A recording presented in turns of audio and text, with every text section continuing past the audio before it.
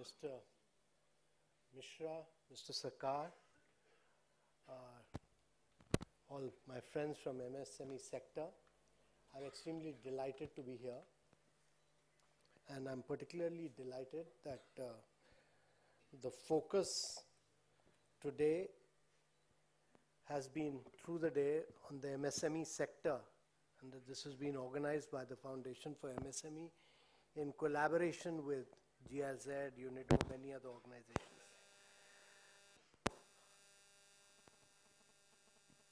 India is growing at about 7.5%, and in this growth, the MSME sector has been a very vibrant and a very critical sector.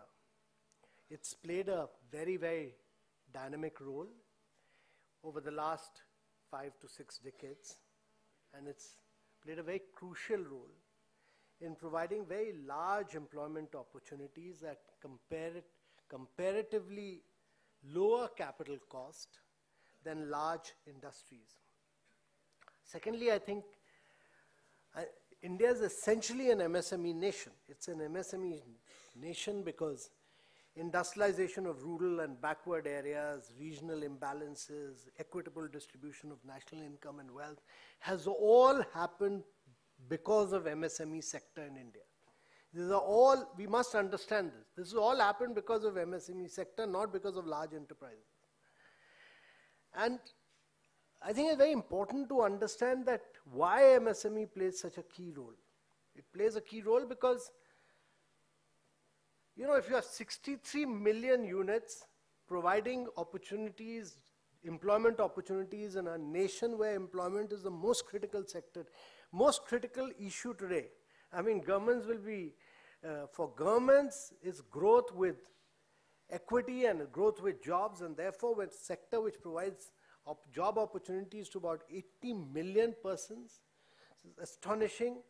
A sector which contributes about 8% of GDP, 33% of manufacturing sector gross value output, almost 40% plus of exports from the country, and therefore it is huge, it is massive.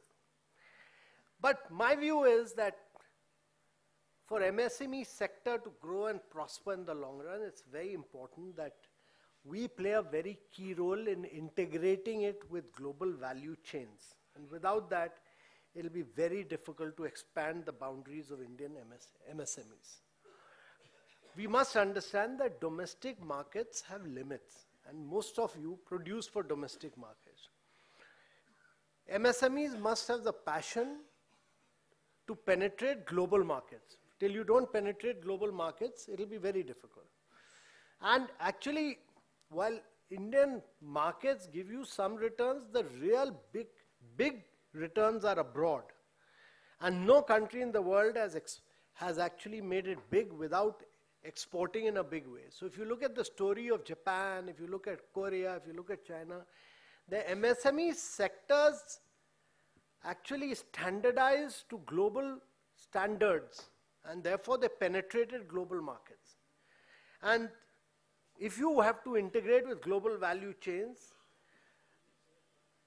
it's very important that we produce to excellence. We lay a lot of emphasis on competitiveness, and my belief is that MSMEs, there are two critical things. One is it must produce to economies of scale, and secondly, it must have good access of finance. Without that, it'll be very difficult. Secondly, I think there's a huge benefit of adopting digital technology. And there's one study which has shown that MSMEs which have adopted digital technology, and this is an age of artificial intelligence and robots and so on, so those which have adopted Industrial Revolution 4.0, those MSMEs have actually grown profit up to 2 times faster than the offline SMEs, and 51% of digitally enabled SMEs sell beyond city boundaries as compared to just 29% of offline SMEs. And digitally, those MSMEs which have become digitally advanced employ up to 5 times more people than the offline SMEs. So this is critical. I think it's important that you embrace technology, move forward, because a lot of simplification has recently been done by government. All schemes of MSMEs are now being disbursed through DBT. There's GST as a specific window for MSME. There's an MSME Samadhan portal. There's a MSME Sambandh portal. There's huge focus has been laid by in implementing technology center systems program. We're implementing it at an estimated cost of 2,200 crores. 15 new technology centers are being set up, and we are upgrading the existing technology centers. And therefore, you know, as someone rightly said, MSME is a nursery for entrepreneurship and a school of innovation. Without MSMEs, we also can't have financial inclusion. And therefore, my personal view for a long time has been that we need to support MSMEs to transform them as really smart enterprises of the future. Because close to about my belief has been that it's very important to provide better credit access to MSMEs, because close to 90% of MSMEs are dependent on informal sources. 90% are dependent on informal sources.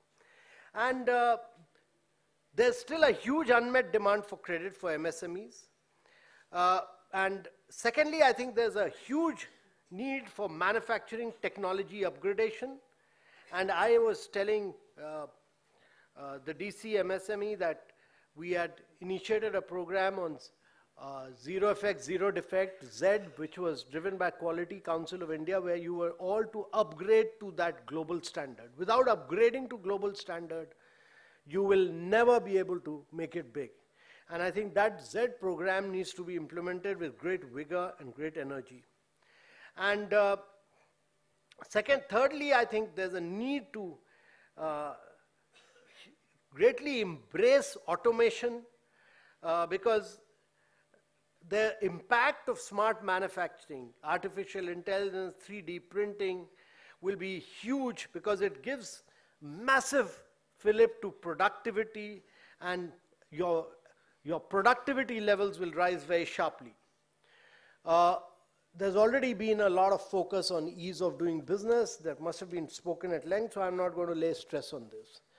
But this bit about social enterprises, let me tell you that in a country like India, only thing you need to focus on is that whatever manufacturing you do, within your boundaries, you do it in a sustainable manner.